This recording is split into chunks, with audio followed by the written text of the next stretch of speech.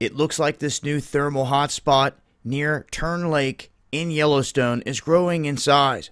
This is a region that was first picked up back in 2017, and it looks like the area which you see here that they have outlined has definitely grown in size since the initial find and images. Now, this is said to be kind of out in the backcountry of Yellowstone.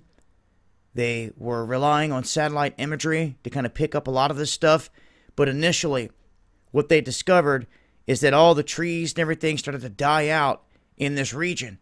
So they now have had some guys get back here on foot and explore this region at ground level, and they state that yes, the temperature is rising at the surface level, that the trees have disappeared in this spot, and that the ground itself is spongy.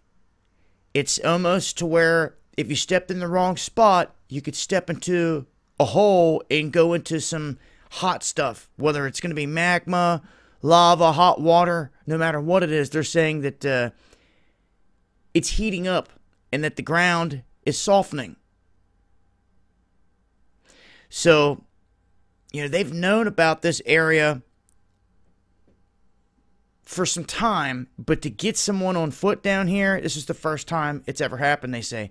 The guy said it was absolutely beautiful in the area, but all the trees and plants in the hot spot have been killed by the high temperatures and from these chemicals that are boiling up from underneath of the region. So, just some updated information here on this location growing in size, and we've actually got some scientists and people back here, and I'll leave a link here so you can read up on the rest of the details where they're talking about this, and you can see right here how they say there's no water features out here at this new hotspot yet, but there are some steam vents, and the ground is very hot and spongy, and in some spots, it is soft enough to sink in and get burned. So, yeah, fall through the ground here in this region in Yellowstone, if you don't know where you're at and what you're doing, and that would not be fun. Anyhow, this region growing in size, and we've actually got guys down here that have been to the location now.